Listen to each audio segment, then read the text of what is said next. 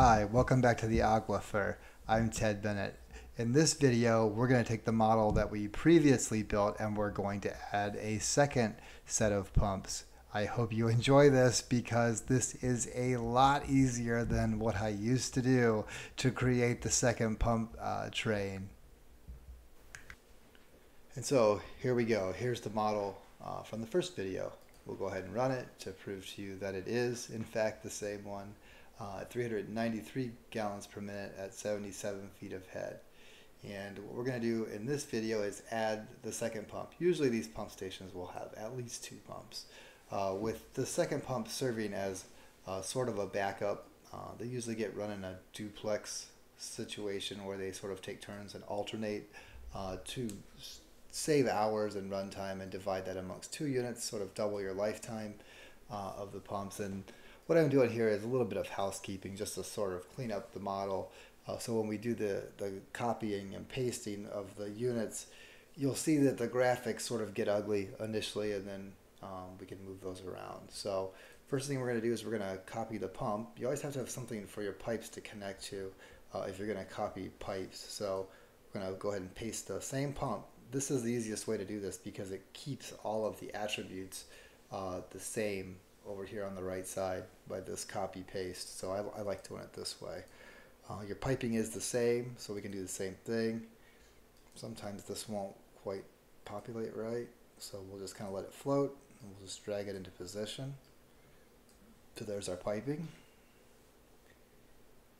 And let's get our discharge piping, which would be the same. Go ahead and paste that in there.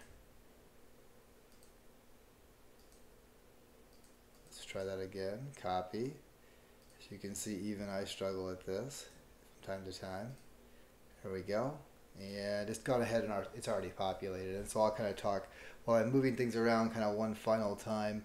As you can see, now we're getting 362 gallons a minute out of each pump. And you might look at this and say, well, we were getting 393 with one pump. Why did it go down? Well, it did because now you have two pumps sort of fighting for position in this force main. So each one is delivering less flow compared to running by themselves. But when they combine flows in a parallel situation, this is a parallel pumping system, we're totaling out at 720, almost 724 gallons a minute. So we are getting more flow out of the system when both pumps run, but not double. If you remember your hydraulics, you won't double your flow. You get sort of a percentage, based upon the shape of that discharge curve.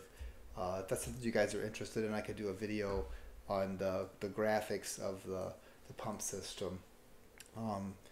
If you have this two set up and you want to just get rid of the other pump, you can just right click on the pipe there and you can close the pipe. And you're back to the first network. So this is how you add a second pump to a pipe flow model. In the next video, I'm really looking forward to it. I'm going to show you a lie that pipe flow will tell you.